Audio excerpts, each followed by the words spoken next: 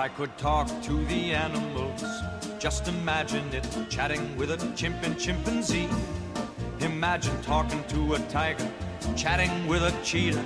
What a neat achievement it would be if we could talk to the animals, learn all their languages, maybe take an animal degree.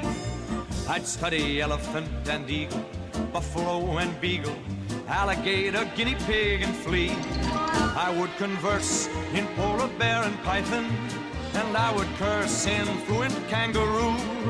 If people ask me, can you speak rhinoceros? I'd say, of course, can't you? If I conferred with our furry friends, man to animal, think of the amazing repartee. If I could walk with the animals, talk with the animals, grunt and squeak and squawk with the animals, and they could talk to me. If I consulted with quadrupeds, think what fun we'd have asking over crocodiles for tea.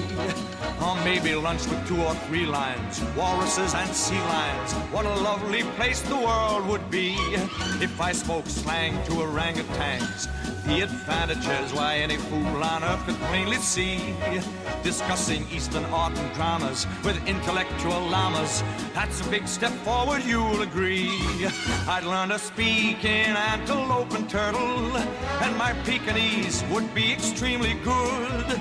If I were asked to sing in hippopotamus, I'd say why-not-amus, and I would. If I could parlay with pachyderms, it's a fairy tale worthy of Hans Andersen and Grimm.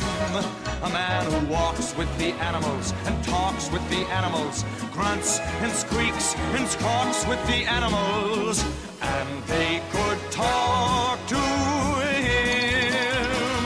Let me hear him talk.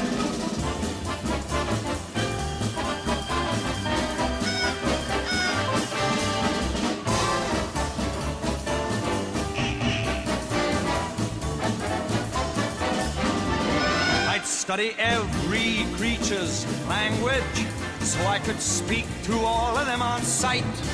If friends said, can he talk in crab or maybe pelican? You'd say like hell he can, and you'd be right. And if you just stop and think of it, ain't no doubt of it, I'm gonna win a place in history. If I could walk with the animals, talk with the animals, grunt, squeak, squawk with the animals, and they